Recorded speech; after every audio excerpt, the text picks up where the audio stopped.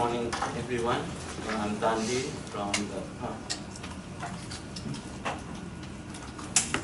from the hardware development team. So I have been working here for 2 months and a half. So this is kind of one of my old research what I did when I was staying at University Tokyo Institute of Technology. So this is a research which is help the hardware developer to generate the processor in a very quick time for low power application. So this is kind of outline of today's presentation. First I will give an overview of the proposed technique, and there are some proposed architecture, how can we synthesize the processor, experimental results, and finally conclude the talk. So let's start with the overview. So usually when we do like software development, we write an application or like some software compile with our GCC or other compiler, generate it, and like we do kind of profiling to find out that where we can further optimize that software. But what happens if we take the report as a hint for developing the software? So we can use it, like for example, we have a processor generation framework which is the process.c, and we can configure it according to the report which we obtained from the software analysis from.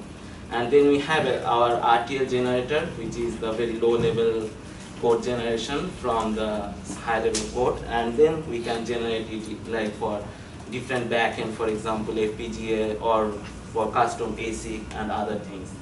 So this is kind of brief overview of this work. So we will able to take any application and generate customizable processor only for that application. So the processor architecture, like in this framework, we use a generic processor architecture where we have a host processor which is on the left hand side, and there is a sublet coprocessor. The sublet coprocessor is basically used for keep the functionality when we tailor the processor for host processor for particular application, and we will have a memory. So the So, and there are several interfaces between the coprocessor, host processor, and memory. So just to transfer the data among different modules of the architecture. The memory map of this one is very simple, because like the target of this processor is to use for low power application, not with high performance computing or other stuff. So we use one memory where we will have a MIPS program, so which is generated by the compiler, and the sublet memory, which is the memory for the sublet coprocessor, and also we have register file. So we want to reduce the power consumption, and we found that when we have register file in a processor, it increases the size, and at the same time it will increase the power consumption. So that's the main motivation for this work, to include everything on the same memory. And the MIPS processor is something like that, where we have stack data, text, and like it's just conventional things. And we have a sublet routine and sublet memory. So the sublet routine is basically a set of instructions to perform any computation, and we also have to store the intermediate data of the sublet computation. So the host processor is something like that, which is a non-pipeline processor, and every instruction takes 4 clock cycles, not like usual processor which can perform each instruction in every 1 clock cycle. And other things we include in this processor, which is the program counter, instruction decoder, ALU, we perform arithmetic, logic, and shift operation, and some control and interface. So there are several interfaces between the program memory and also with the coprocessor, and something like that, the interface. And the sublet coprocessor is something like that, where we have a program counter and a subtractor only, and there is a control unit. And we also have some interface between host and memory. So we pick this one as a one instruction set computer, which is like subtract and branch if the difference is less than 0. So it's a Turing complete instruction, and you can perform any computation on using that. Like it's just adding a sequence of instructions. So like first we look at the sublet coprocessor, what is actually it is. So it comprises of 3 memory locations. So example is sublet A, B, C. So A, B, C are the 3 instructions, memory locations. So A and B are the memory location for source 1 and source 2, and C is the jump address, where do we want to go. So to perform this operation, we need this kind of behavior.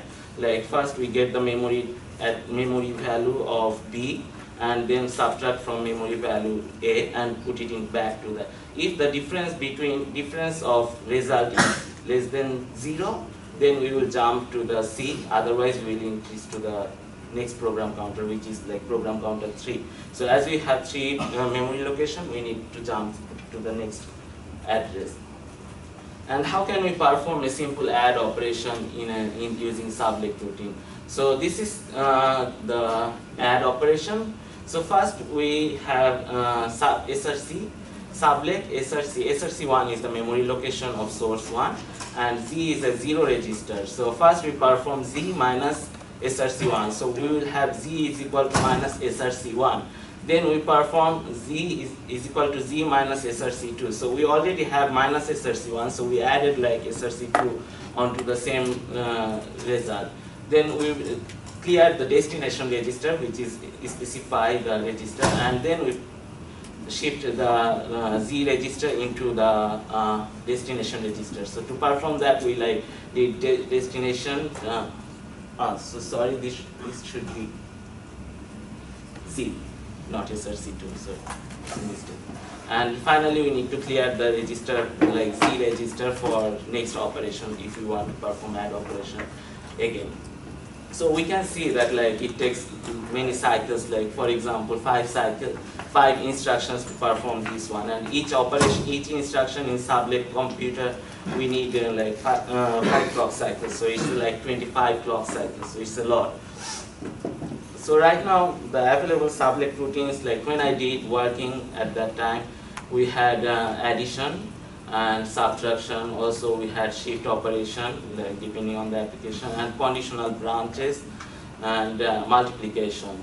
So but the professor I was working with, she still continued the research, and I think by this time she already finished all the mixed instruction. So you can use it like as a full-fledged processor. So now let's look how can we synthesize the processor. So we can synthesize the processor in 2 different modes. Like one is host only, and another one is host with coprocessor. So when we have a host processor only, in that case all the functionality gonna be inside the host processor, not on the sublet processor. And coprocessor can be removed just before synthesis the processor. And in case of coprocessor, with coprocessor we can add limited functionality at the host processor and move some instruction to perform on the sublet coprocessor. So the execution flow of the processor is something like that.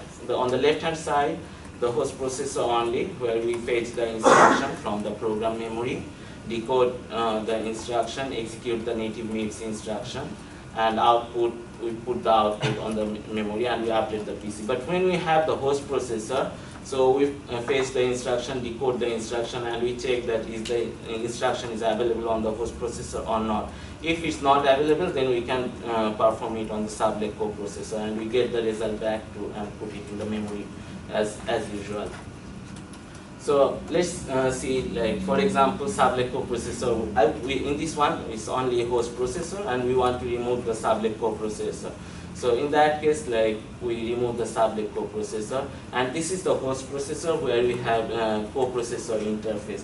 As we want to remove the coprocessor, we don't need this interface. So it's kind of reducing the circuit area of the overall architecture. And also when we want to generate with coprocessor, in that case, for example, here we do not want to add the shift operation. So and then we can perform the shift operation. So it's completely depend on the application, what we want to achieve and what we want to how we want to minimize the power and other things. So let's look at the result. So for this result, we use Altera Quater's 2 and Cyclone 2 FPGA. So it's very old FPGA. And we try different applications from media, sort, search, security. And the performance we compare is like area and Fmax, so maximum frequency, synthesis frequency. And also we calculate area and delay product, so which is very useful when we want to compare against other things, for example, area and delay. So, and power is one of the main issue for this one, so we also add. And we add different processor variant. First one is host only, so we will have only host processor performing all the instruction. And M sublet, only the multiplication is moved into the sublet coprocessor. And MS plus sublet, so it's like multiplication, sublet, and shift subtraction and shift operations. And finally, we have all sublets, so also addition operation, and perform on the sublet. So there is the host processor is only used for performing decoding and other tasks. And we compare against a 32-bit pipeline processor, which is an open source pipeline processor from University of Cambridge. So if we look at the area and frequency graph, the bar shows the frequency of the processors, and the circuit area is the line. So if we look at the whole, like when we move the more instruction into the sublet, we can achieve higher frequency, and at the same time we can reduce the circuit area. On the other hand, like pipeline is very, like, how to say, operating at very low frequency on the right hand side, and also the power frequency circuit area is also very large. So and also later we calculate the area delay product. And so when we add more instruction, in that case, like it takes longer time to perform on the sublet. So as a result, we cannot get very good result, but also we need to consider the circuit area.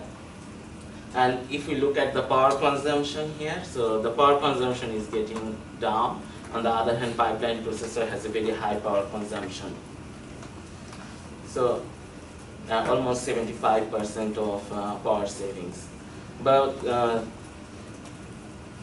perform all operation on the sublet is not the main task or main motivation of this work. So we need to find out where we want to apply, like customize the processor.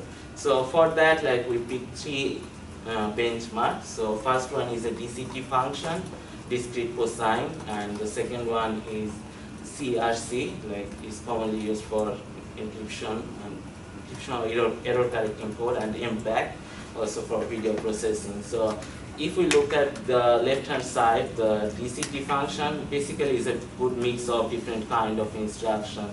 And in case of CRC, we have mostly adder and shift operation. And in case of MPAC, most of the operations are related to adder and memory access. So in that, if we do that, and in case of like DCT function, we can see that like when we add more sublet instructions, the area delay product is getting higher just because it takes long time.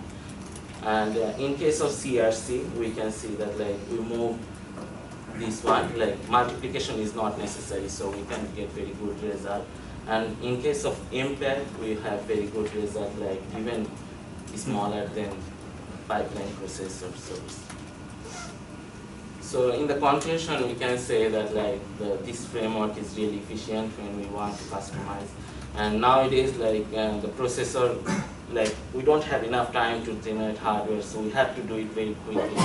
And developing hardware takes long time, so if we have this kind of, we can make it very efficiently and very quickly. And yeah, so in the future, like we are also planning to use like different kind of instruction set. Right now only MIPS, but it is possible to use like ARM, BSP, and other instruction set architecture. And right now, basically, I'm working on extending it to a Medico architecture, so hopefully I can finish it before PFM day.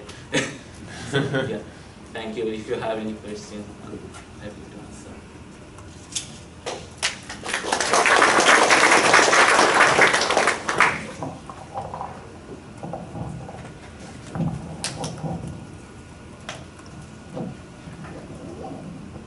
So if I understood correctly, basically you came up with a specialized chip that could handle some specific tasks. Is that correct? Yeah, so we can generate this one, like if we can make a specialized processor only for specific application. Right, so my understanding is that basically as we're hitting sort of the edge of Moore's law, that the doubling is getting more and more difficult due to the transistor size. Yeah, of course, like at that point we cannot just increase the size or speed up. So we need to find out some alternative way to reduce the circuit area, and also like, and if we consider about the IoT devices, like where we have very low power, so for example a sensor node, you just display it onto a remote location and with some minimum amount of battery, so you have to operate the processor at very low power, so that is kind of very useful when we consider that. Doesn't the higher frequency use more power? Yeah. Okay, so you're trying to lower the frequency. Yeah. Nice. And also, like when we have larger circuit area, it means like sometimes we don't use all the resources for some operations, but still it consumes power. So we have to find out some like point where we can do it.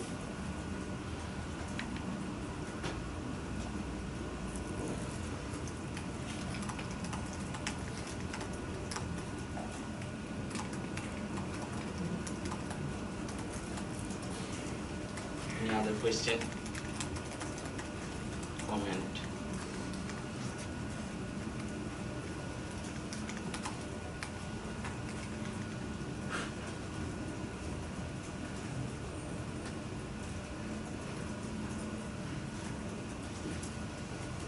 Yeah, still we have 4 or 5 minutes.